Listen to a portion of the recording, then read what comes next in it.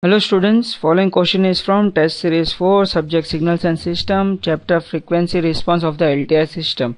The question is asked for 1 mark.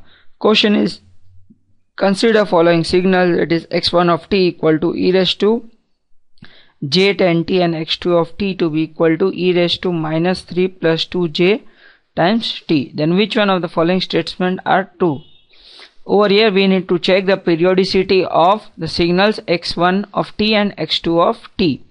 So we know that since x1 of t is equal to e raised to j 10t, which is nothing but e raised to j omega t, so this is periodic signal. This is a standard periodic signal. Now taking the other signal, that is x2 of t, which is nothing but e raised to minus 3 plus j2 times t.